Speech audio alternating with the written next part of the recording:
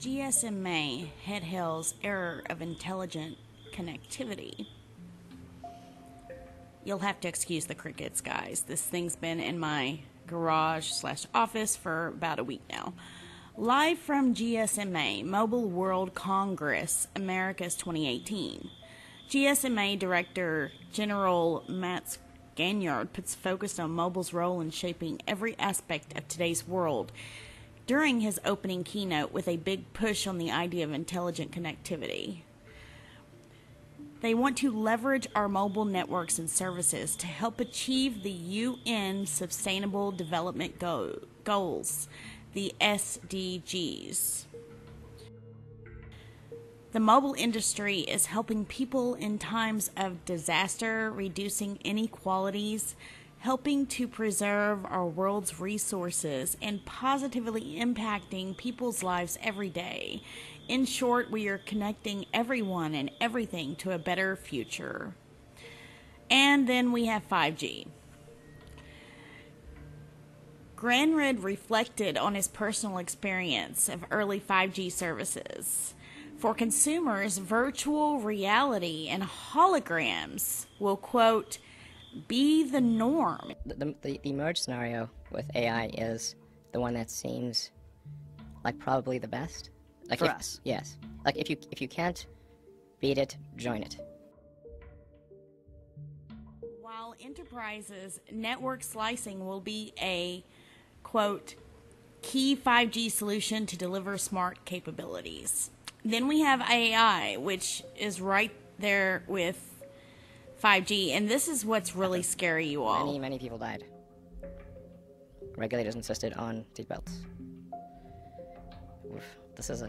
This time frame is not relevant to AI. You can't take 10 years from the point at which it's dangerous. It's too late. Almost like a doomsday countdown. It's not necessarily a doomsday countdown. It's a out of control countdown. Out of control. Yeah. People call it the singularity, and that's probably a good way to think about it. It's a singularity. It's hard to predict.